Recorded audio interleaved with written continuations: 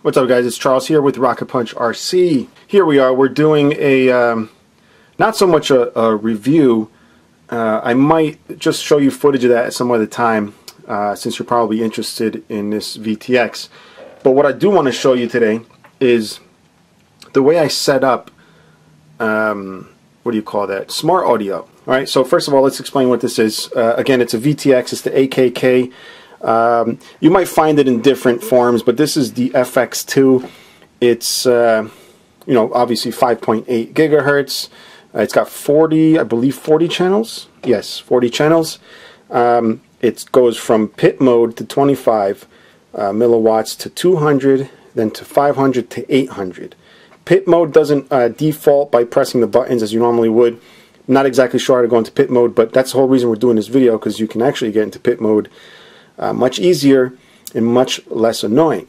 Now, if you have already been flying quadcopters, multi-rotors, whatever, you probably know all this stuff. But since I am relatively new, and there's probably people out there who are at my level, which is just pretty much beginning, you may be interested in this. Now, what I have found is a whole channel thing. All right, so I come from the old school RC where everybody had to make sure nobody was on conflicting channels. You know, you had to take a tag off the wall if you had 75 megahertz, blah, blah, blah. You know, the 2.4 gigahertz did away with that, really, with the radios. But now we face that with the video. So you don't want to interfere with somebody who's 100 feet in the air and all that stuff. But anyway, one of the biggest challenges is really showing up and then finding out somebody's on your channel, and then you look at your, you know, your quad and you realize, damn, I really can't get to the button to change the channel. So that's the whole point of this video, is to show you how to do that via your goggles. Now, I know you can also do this using Lua script on your Tyrannus, but we're not going to get into that until I set that up. But we will show you how to do it on the OSD. So anyway, this is the box. This is the VTX I'm using, and I love this thing because it looks really high quality. I don't have it in hand because it's inside the my Furibee here, which I'll show you in a second. But the quality looks really good. The specs look amazing too. And so far I've been very happy, and the price is just right. I get it off Amazon for like 22 bucks. You know, prime shipping and all that, so very good. Anyway, it comes in a little box like this. I'll show you the little manual. It does have this, was it the CMMX connector, which a lot of people don't like. You can solder it so it doesn't pull out, but honestly, when I try to pull it out, I got to give it a little bit of force. I'm sure a crash puts a lot more force in my hand, but you can if you wanted to. Otherwise, just check your copter every once in a while before you fly, after a crash. I believe this down here is the little microphone, which I'm not using. However, one of the ports here on the connector we are using for the smart audio feature. I believe with 800 milliwatts, you do have to run it off battery or a 12-volt power source. It does say here OSD configuration, which is what we're looking at today in just a moment. I don't mean to review this thing, but again, if you're interested, otherwise you can forward through. It's got 7 to 24 volt input with 5 volt output, and I'm going to get into my setup in just a moment. It does tell you how to select everything, gives you all the channels here, how to exit pit mode. Doesn't really tell you how to get in pit mode. It just says while you're in pit mode, it'll have the letter P. And then back here it's just a little diagram so you know where you're wiring everything up, and product specifications. Anyway, so I'm going to show you my Furibee X215, which first of all I just want to thank Josh over at Collection DX for actually giving this to me. GearBest sent it out. I'm not affiliated with them whatsoever, but they did send it out to that site, which I do reviews on, and they are not known for doing reviews on anything RC. It's more action figures, and I happen to be a reviewer there. And anyway, this came across my lap, and it really got me going in this hobby. But anyway, here he is. No propeller, so it's a little easier to work on. You guys probably seen way too many reviews on this, but one of the things that was, you know, like a negative from a couple reviewers, I'm surprised it wasn't with everybody. There's a couple of reviews out there, especially Andy RC, that tested the output on a stock VTX, which is this here. I believe this is the UFO FPV something. This is a TX35B. It normally does have an outer case here, or probably an RF shield or some kind of heat sink. They take it off so they can fit it on the Furibee. And I think, you know, if you put a spacer, you wouldn't need to do that, but they did that. But the problem is, you know, he hooked up one of those milliwatt readers or whatever, and it was getting a very low output. As a matter of fact, one of the videos I saw was like 0.7 on 25 milliwatts. Pretty horrid. I didn't really have any breakup issues. The only issue I did have was the first time I flew it, I crashed really bad, and I knocked off the little number here which doesn't show a channel. So, obviously, that sucks if you're out on the field and you need to change the channels. Second of all, even if you had the little number thing here, the numbers, the channel does not match what you see on your goggles. In other words, if you set the band and channel here and set your goggle to that band and channel, all you get is static. But if you do a search, it'll pop up, you know, with the screen nice and clear, but a different band, different channel. So that's a lot of confusion. Didn't want to deal with that now that I am flying with other people. And on top of that, you know, you can't even see anything. So, you know, according to a lot of people, this is pretty much rubbish. There are some people that are getting good output with this. I don't know how to determine which ones. I don't want to spend the $150 on a machine just to check if something works. I'd rather just spend $21 and get something of higher quality. And as you can see, it is now installed in here.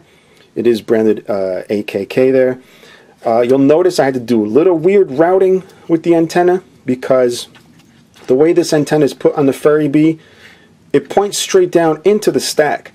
So the end of the antenna, even on the standard one, it's folded. Like it's just, you know, it's like pushed down like this, you know, because there's no space.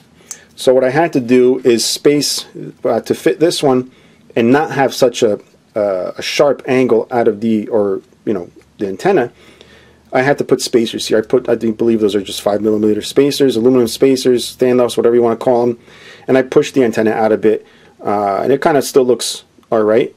It lines up with everything else. So it's pretty nice, I guess. But the only thing is that the antenna has to come out around and into the back. And I'm sure I can do something else, but that's what I have.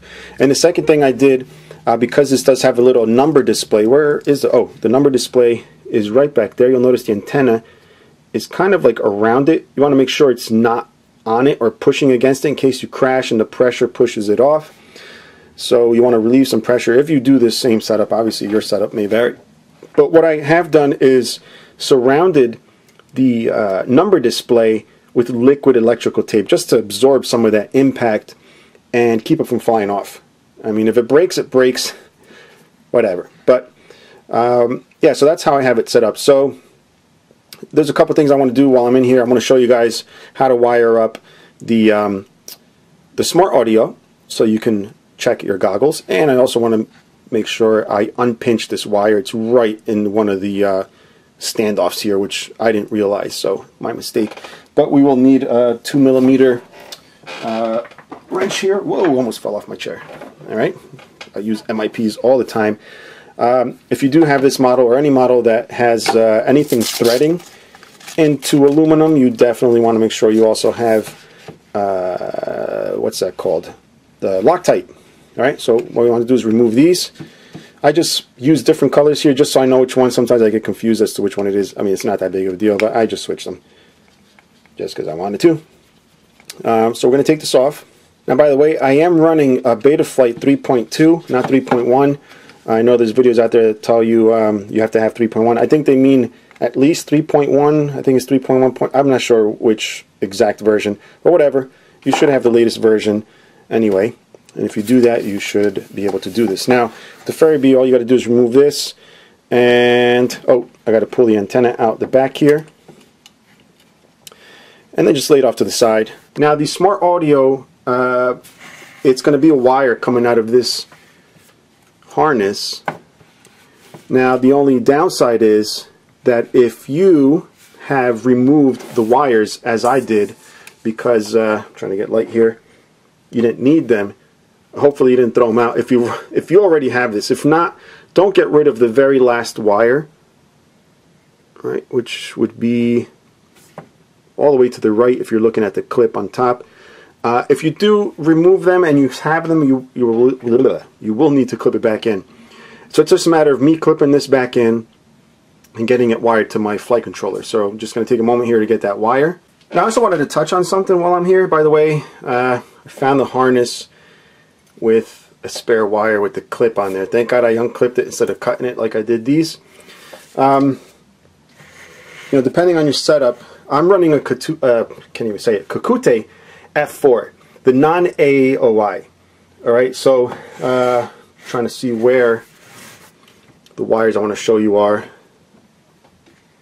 Well, somewhere around here. I believe it's these over here if I'm not mistaken. In any case, the VTX I have wired to 5 volt. And why did I do that? Well, because the Kakute F4 does not have pads for 12 volt or battery or anything like that. Well, I mean, it kind of does, where you wire the the battery from, or the power from the ESC to the flight controller. But I tried that and I saw a little bit of noise, so I put it back to where it was. The reason I'm pointing it out, because it's the same way this was set up from the factory, and I thought that might have been the issue they were having with the output, but they have it hooked up to 5 volt, even though it's rated for 7 to 24. The one I just put in, it works. It still works. I still get good reception, but I probably can't use the 800 milliwatts since it does say 12 volts. I may revert back, but that's just something if you guys run into that, or if you're putting it into a similar setup as I am. But I left it on 5 volts. I don't have a way of measuring the output, so I'm just going by, flying out in the field and not getting a lot of breakup. A little bit, but the most I got was on 25 milliwatts, and I have crappy antennas, which I just recently upgraded. But anyway, just wanted to point that out. So what we're going to do, we were going to reattach on the harness this little wire. Now we are going to remove this. You'll notice I'm using a 2mm, and you're like, why would you have metal screws on the top? That is a good question.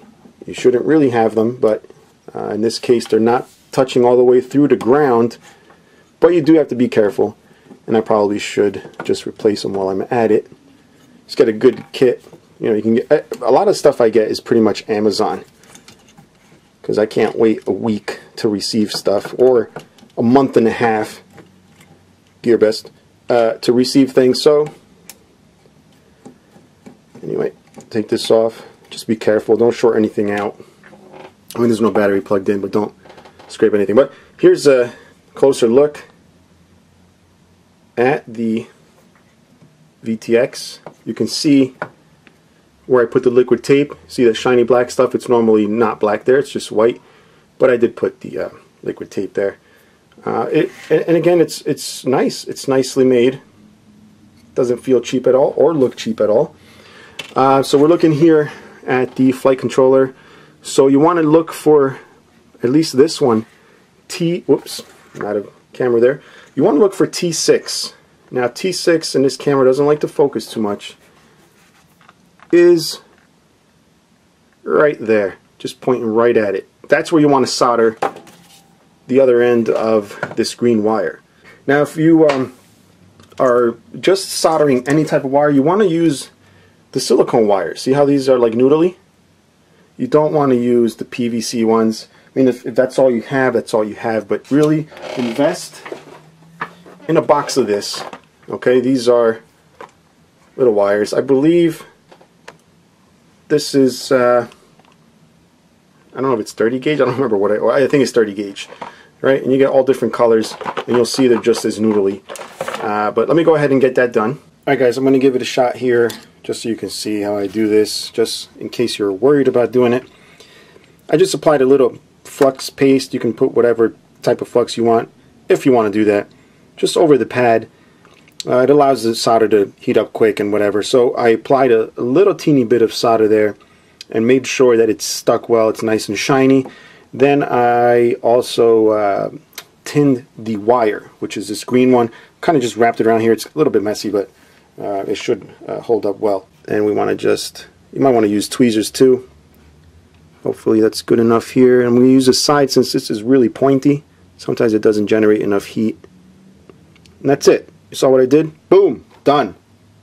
Yeah, you like that. But that's all you really got to do with that, guys. That's it. And then just make sure, especially if you're using the Kakute F4, since it has a floating IMU, you definitely want to route the wires in such a way where it's not touching.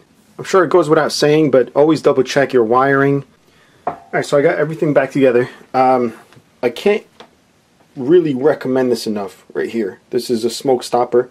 So you can see it's something very easy that you can build. Just need a couple of XT60 connectors, an automotive lamp. Alright, and what you do is you plug it in,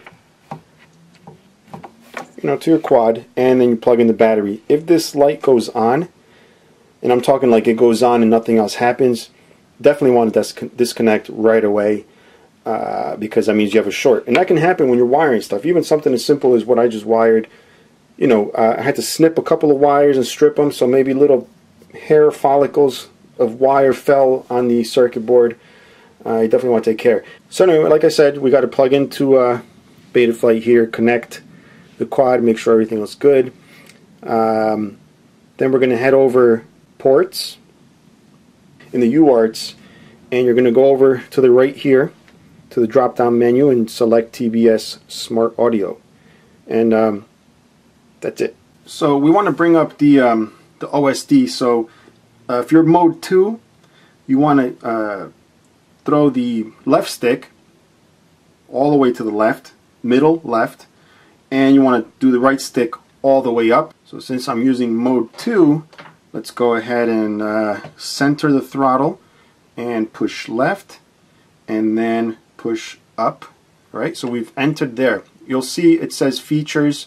How is it again? Oh yeah, on the right stick for mode 2, left stick mode 1. Just do the opposite for mode 1. I'm not going to repeat myself constantly. So for features here, well, you want to be on features. So click right, and you'll see you have VTX and VTX TR, or VTX SA. Let's go back, and VTX TR. If you're using VTX or you're using Smart Audio, you want to use the SA, and if you're using Tramp, you want to use the TR. So I didn't actually show you that in the Betaflight, but I guess it's self-explanatory.